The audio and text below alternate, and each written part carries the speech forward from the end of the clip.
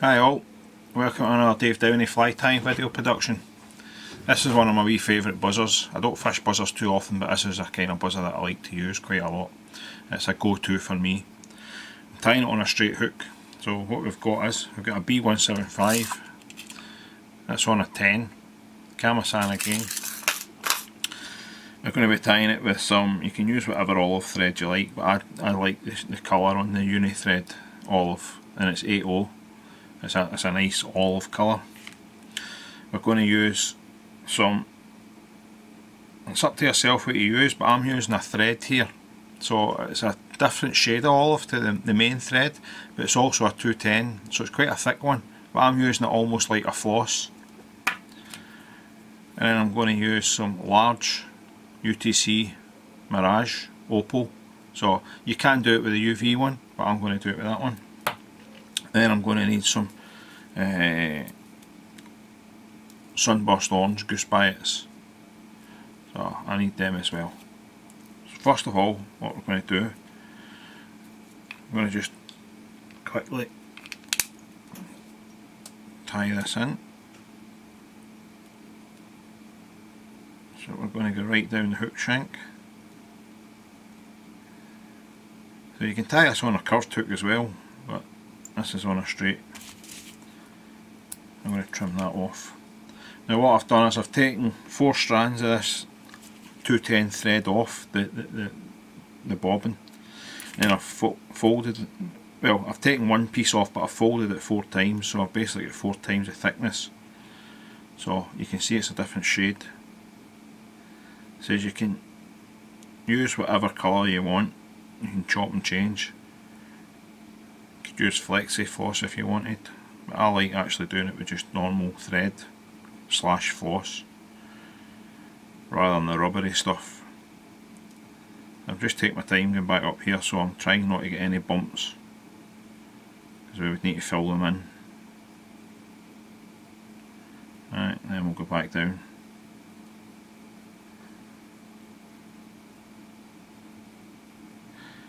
Right, so that's us basically went down once, back up, and back down. So we're going to go back up again, and taking care to try and make everything nice and level. Right, we'll go right up to the eye of the hook, then we'll come back down. We'll come back down to about there, so we're a wee bit off there. So what we want to do with this is we want to twist it, so I'm just twisting it. So I'm going to use that as my rib.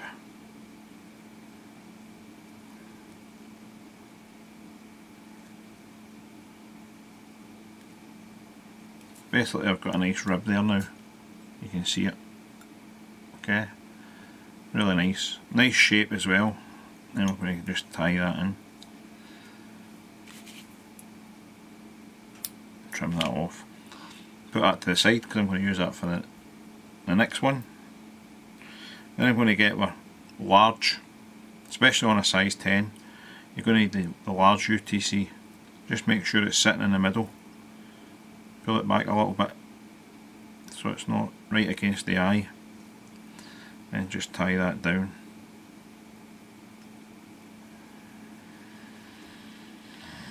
Take the thread right back to the last piece of rib that you've done, and run the thread back and forward. And you're going to do this, some people like a really big fat head on their buzzer, some people like a thinner head. So we're just going to keep going.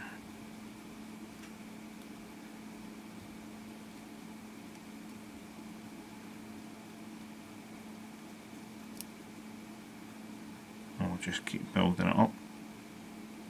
You could, if you really wanted, swap to a 6O thread here, just for building the head up. I don't see the point. So that's good enough, right? So you can see that there. Then what we'll do is we'll get our biots. So we're wanting 2 Goose Biots.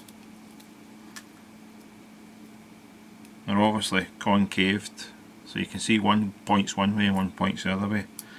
So just nip off the tips,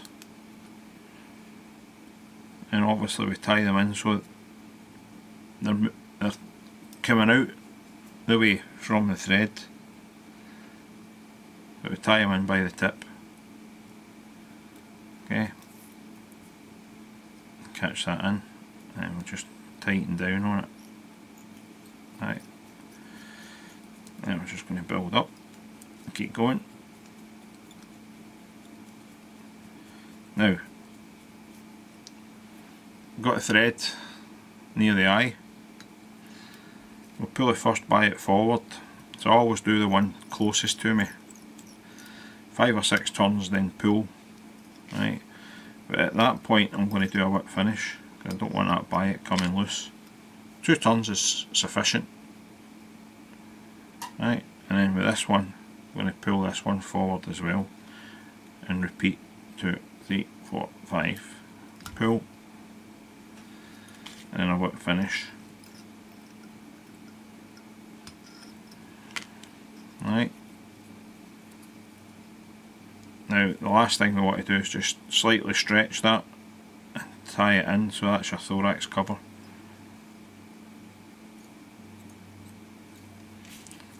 Then pull it back and clip it nice and tight. Now just build up a little head, tidying it up as we go.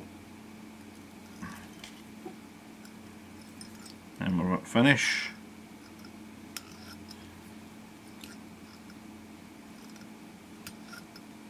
And trim. Now the last thing we want to do is obviously we want to varnish the fly. I like to varnish it. You could resin it if you want, but I do like to just varnish it. So what I'm going to do is just give it a quick coat. The fly does come alive once you put the varnish on. The varnish I'm using, I do have it in stock, I just don't have it on my website just yet. It's very similar to Sally Hansen's Hard as Nails, but it's a lot cheaper. It's like £2.50 a bottle. I will try and get it on the website when I get a minute. And that's it. So basically it's just a little olive buzzer, but it's a cracking shape, and when you use a thread in that way, I don't know, you've got to actually see it to understand where I'm coming from. What I'm going to do is I'm going to take this out of the vise, stick it in a bit of foam, and I'm going to stick one in that I've already varnished, just so you can see. That's 2 coats of varnish that's on that one. You could put 3 coats on, you could put 4, it's really your own choice. But that's one of my go-to buzzers. That's it. I try to keep them simple, try not to overcomplicate them. So I hope you enjoyed that. Obviously, as always, if you want to follow me, you can get me on Facebook, David C. Downey, Instagram, Dave Downey Fly Fishing, guiding sites www.davedowneyfishing.com, and my online shop www.fly-fishingworld.com. Thanks for watching another Dave Downey video production, and I hope it's beneficial when you're going to catch fish on it in 2020. Tight lines guys, bye!